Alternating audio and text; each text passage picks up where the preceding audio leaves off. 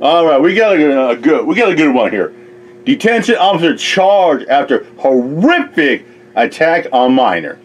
Detention officer charged with heinous crimes. Let's get to it. There's something really extreme happening with law enforcement, people in positions of authority, and children. All right? As long as I'm here, we're going to highlight it.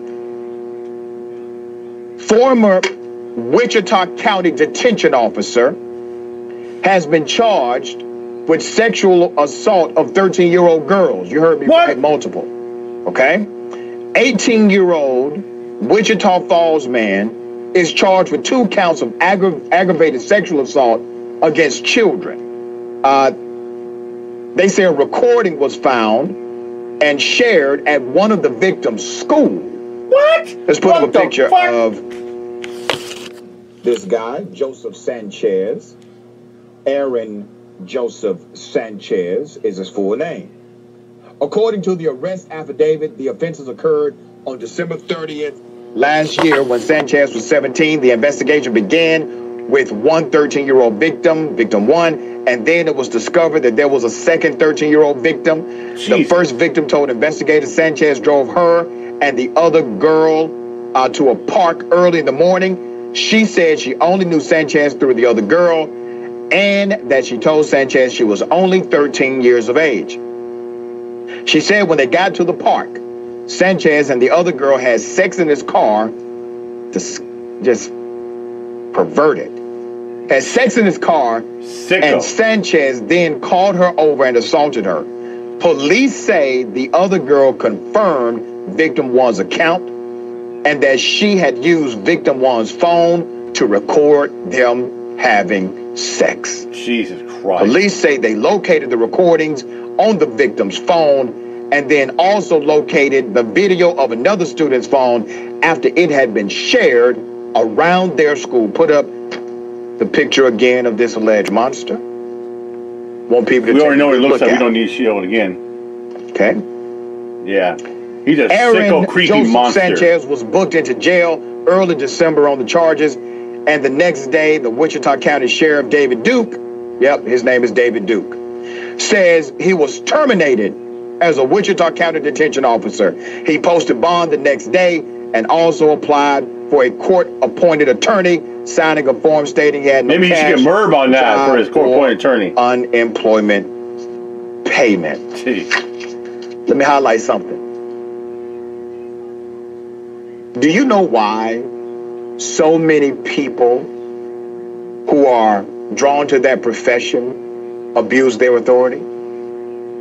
It's because of who they are before they get there. Well, it's not only the fact of who they are, it's what they endured and been through in life. They probably go, there's a type of people that have been bullied and manipulated and probably, picked on and laughed at and, and harassed when they were like that. And they're the type of people that get pissed off at the world and they sit there and say, oh, I'm going to fight back. Or, here's the second point, or the latter half, I'll sit there and say. They're the type of people that go around there, they're Billy Badass, Big Bubba, flexing their chest out, all through life, think they're the big bad wolf, and you're the 3 little piggies in their own way. You're thinking they go around in life and go, oh, I'm bigger than badder you are. What are you going to do about it, punk? You're going to do nothing. You see how I'm going insane with this? Okay? It's because of who they are. Yeah. Before they get there. Yep. Now, there's a social dynamic involved in the culture of policing that can make it even worse. I agree with that. But we keep talking reform when we should be talking replacement. We keep talking reform when we should be talking about recruitment. There is something about the culture of policing that attracts this. Any other industry, if we had these issues with any other industry, highest domestic violence ratio, highest violence and aggression ratio, the highest profession that will kill somebody ratio, unlawfully, highest profession. If there was any other profession, we would say something's wrong with the industry, except for policing. Okay. Brother, what are your thoughts here? I totally agree. We have to relook at how we view policing in this country. And it definitely starts with individuals before they get on the police department.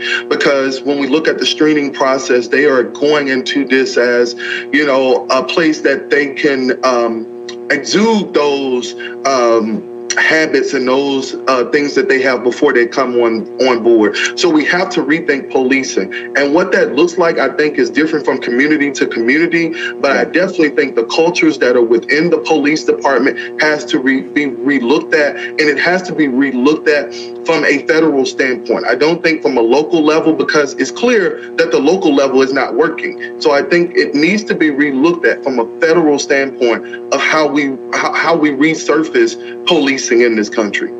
I agree, and there should be a standard, there should be uniformity in practice and protocol. You would never get to that point without federal policy. I know some people are big local control people, that's fine, but let's be real, you would never get to uniformity in police.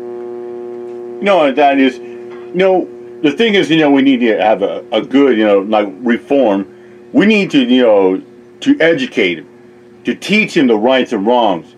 Let them, teach them the good training, not just basic training. Say, here's your badge, your gun. No, they need to go to school to teach like that, and they need to pass a written and a background exam to become a police officer like that. You don't get them like that, because you start getting like that, you don't know, because majority, what if it's like 1 out of 5 cops are probably bad cops right there. I'm just giving my background, which sits in my head. It could be less, could be more. But yeah, they need reform and need proper training for these cops to tell them, what to do in certain situations. And you tell them, don't abuse your power. The minute they abuse your power, you're gone. You're fired. Get out. It tells them you won't even get a job as even a security guard. Think about that. With that said, I'm out here, Mike Joe. Peace out.